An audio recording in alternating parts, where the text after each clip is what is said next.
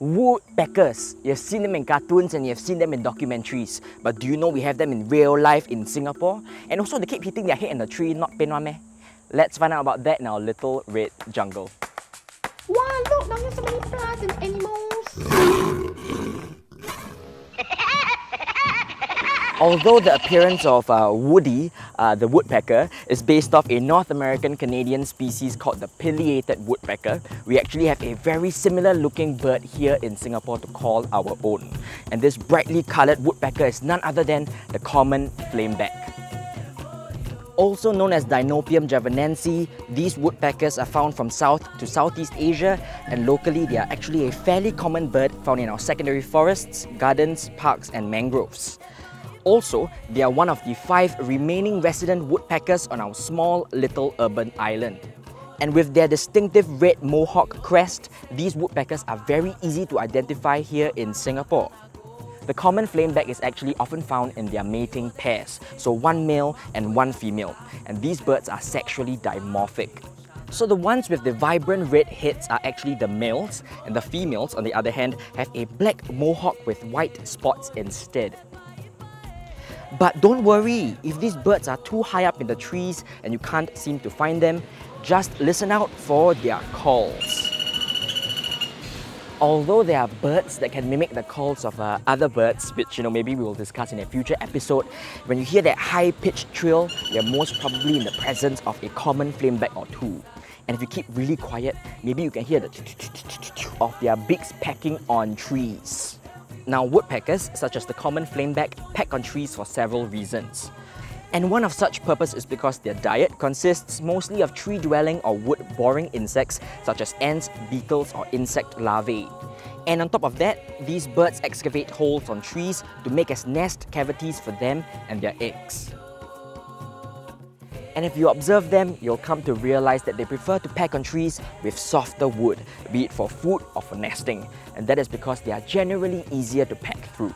And these soft wood include dead or dying trees. And all this rapid knocking of their head on solid tree, not pain one it hurts, wow, damn pain.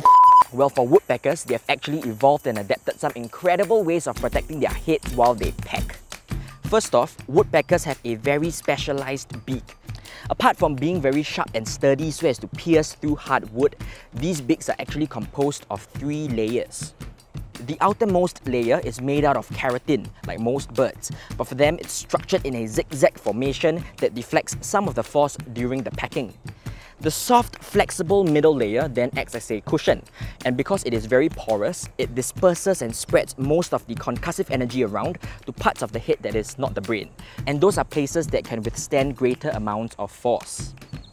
And then finally, we have the regular hard bone innermost layer. But that isn't enough, because woodpeckers have a second safety measure in that of its hyoid bone. So that bone is just a fancy name for your tongue bone. But for them, it's not so simple, it doesn't just go down their throats. Their hyoid bone actually starts from their nostrils, then it goes between their eyes and wraps over and around their skulls, and then finally connecting to their mouths through their tongues. And apart from just giving strength to their tongues for eating, the hyoid bone is structured this way so that it can serve as some sort of seatbelt for their brains and preventing neurological trauma.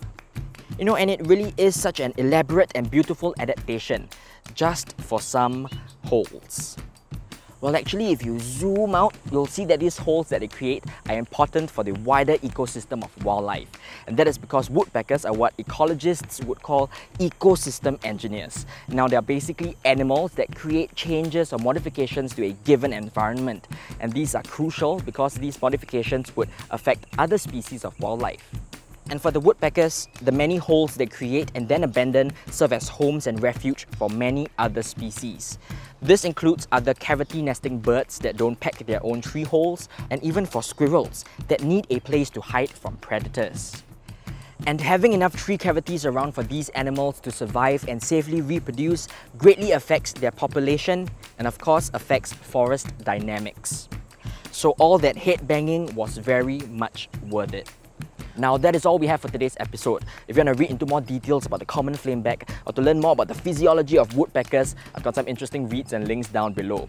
Now don't forget to follow me on Facebook and Instagram and all those fancy stuff, and subscribe if you want to watch more videos of our local ecology. Thanks for watching, and remember, keep your eyes peeled because it is a jungle out there. Okay, bye.